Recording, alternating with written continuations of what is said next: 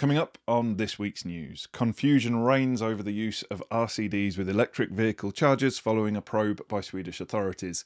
Pictures emerge of the electrical work of serial bodger Jake Hughes, and action! Britain's movie production boom is proving a massive boost for electrical contractors. Welcome to Electrical News Weekly in association with Scame. Whether you're listening in the van, on site or down at the wholesale counter, I'm Joe Robinson and I've been through the best of the electrical industry news to save you the trouble. And as always, if you think you've spotted the two words I've been challenged to slip into this week's show, comment with them below for the chance to win a prize. Confusion reigns this week over the use of RCDs with electric vehicle chargers. The uncertainty follows a probe by Sweden's Electrical Safety Authority into charge points. The Swedes are unhappy with the chargers from Norwegian maker Easee, as they say they can't see the RCD inside the units. They've even threatened the company with a sales ban. But Easee says it does include RCDs in its chargers. They're just not in the traditional style. They're not on a DIN rail, and they don't have a manual push button for testing. Instead, the RCD is integrated into the electronics and the testing is automatic. It argues that it achieves the necessary protections and is compliant with the relevant sections of the standards. The company says an integrated RCD is not specifically defined in any standard. So in place of a dedicated standard, it has applied the relevant parts of the standards for Type A RCDs and for EV chargers. And it says its equipment matches the trip levels and timings of those documents. It argues, therefore, that its chargers don't require a separate RCD. It also says it can achieve the requirement for a manual test by adding a digital test button to its app. Again, it's not clear if this will be accepted by the Swedish Electrical Safety Authority. It's now up to the Swedes to either accept or reject Easee's argument. The decision could also affect the 500,000 Easee units that have already been installed across Europe, including the UK. A number of other EV charger manufacturers also had integrated RCDs, but they ditched them in recent years as concern mounted over their compliance with the standards. Specifically, they were worried about one particularly difficult requirement, that the contacts need to survive a short circuit on their output without any protection from an MCB in a consumer unit. This is difficult for circuit board relays to achieve, as they're not as substantial as the traditional contacts you'd find in the hardwired RCDs used in electrical installations. These manufacturers now recommend that installers fit an RCD unit in addition to their charger. Some say the problem stems from the fact that the standard for EV chargers, IEC 62955, is not recognised by the wiring regulations. So the only way to fully comply is to have a traditional Type A RCD with a manual push button protecting the incoming cable. The controversy has left electrical contractors in doubt over whether to connect a separate RCD to an Easee charger or not. They'll now have to wait until the Swedes publish their verdict in a week's time to get certainty. Interestingly, a couple of years ago, we carried out an RCD test on an Easee charger and found that it tripped within the required times quite comfortably. If you'd like to see the proof, I've left a link in the show notes to a video showing that in some detail. Maybe the Swedish Electrical Safety Authority should subscribe to eFIXX. We could have saved them a ton of time in their investigation. Also, they could help us out by replying to the sudden influx of Swedish viewers who've been leaving comments on there the past few days. Needless to say, we'll watch developments closely on this story as it flip-flops backwards and forwards and keep you posted on both our website and in future Electrical News Weekly bulletins.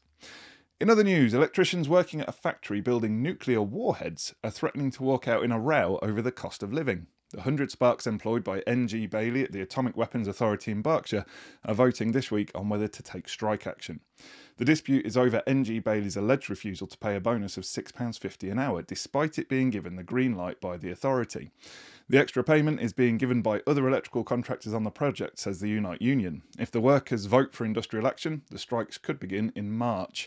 Unite boss Sharon Graham said that NG Bailey's behaviour was beyond comprehension. The union has urged the company to return to the negotiating table. One man who won't be returning to electrical work anytime soon is fake spark Jake Hughes of Chester. You'll recall that in last week's bulletin, 33-year-old Hughes of Scaife Street, York, was found guilty at Chester Crown Court of falsely advertising himself as a fully qualified electrician and a member of the NIC EIC. And now images have emerged of his botched jobs in homes across Chester. His workmanship was so bad, it often had to be completely removed and started again from scratch. The judge sentenced to 15 weeks in prison, suspended for 2 years. But one of Hughes' victims, Dr. Amy Bonsall, says the starting point for such offending should be higher. This would have made it easier for the court to put Hughes behind bars. As it was, the judge said he was spared prison by the skin of his teeth. The booming movie sector is providing a massive boost for electrical contractors. The UK is actually set to overtake Hollywood for studio space in the coming years.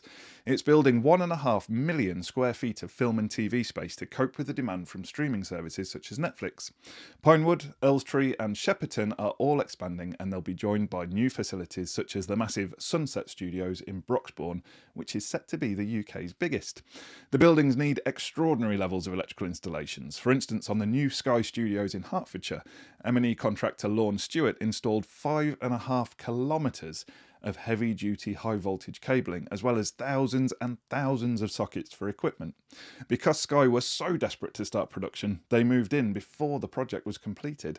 This meant Lorne Stewart had to wire it up while big-name actors did their thing before the cameras. But don't expect any selfies with the A-listers. The electricians had to hand in their phones every day in case they were tempted to take some sneaky snaps. So no images of wigwams in westerns or spaceships in Star Wars can be leaked. They also had to sign non-disclosure agreements as well.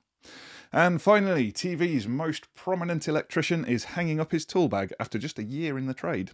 Emmerdale's Darcy Gray has called time on playing electrician Marcus Dean in the ITV soap after 54 appearances.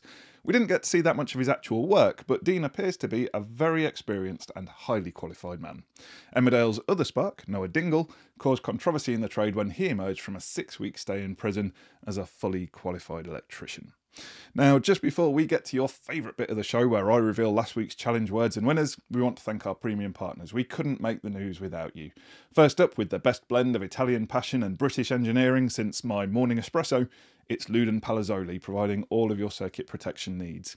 And the best thing to come out of Yorkshire since stainless steel and myself, it's Doncaster Cables, the home of EV Ultra and other groundbreaking and quality cables. Big thanks to you both. We really appreciate your ongoing support for the news. If you think you know the words I've smuggled into this week's show, pop your guess into the comments and we'll dig out a goodie bag prize to the first to get the right answers. Last week's words were poppycock and cacophony, and quite a few people got it right, including the ECA's very own Darren Cranis over on LinkedIn, but sadly he's not in the pink this time, as he was beaten to the punch by long-term fan of the show and regular commenter Sean Dempsey, who, despite his crippling self-doubt, was the first one past the post this week. Well done to you, Sean. Please click the link in the description below to claim your prize, but really pleased about that one. Coming up for the rest of the week, we've got a Q&A on double pole devices from our new presenter James Kerno, and keep your eyes peeled as we bring a couple of new collaborators on board in the coming weeks too. It's also a live stream week, so we'll have all the usual fun and games from the team on Wednesday evening, and this week we're being joined by Big T, that's Trevor Palmer off of EV Blocks, who is a fascinating person with a great story. Hopefully he'll get onto his past travels in the plug and socket towards the end of the show there. So make sure you're dialed in for that. And as well as the ongoing competition for a Virgin Experience Day with Marshall Toughlex that closes at the end of the month, we've also launched a brand new free training package to help you with your CPD, this time on the subject of best practice when changing a consumer unit. So check both of those out, there'll be links in the show notes. Thanks for listening to this episode of Electrical News Weekly in association with Scame. Make sure you subscribe to receive the next update. Thanks for listening, and until next time, have a great week, stay safe out there, and remember, there's no such thing as a torque calibrated arm.